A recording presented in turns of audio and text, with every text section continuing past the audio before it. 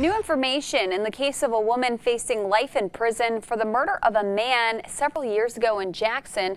Last month, we told you the State Court of Appeals denied Tiffany Reichard's claim she should be able to argue her role in the murder was made under duress. Now, court records show she's seeking to have that plea heard by the state Supreme Court.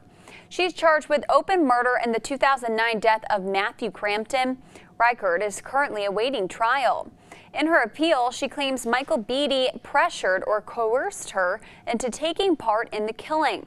Beatty was sentenced to life without parole in 2017 after he confessed to the murder.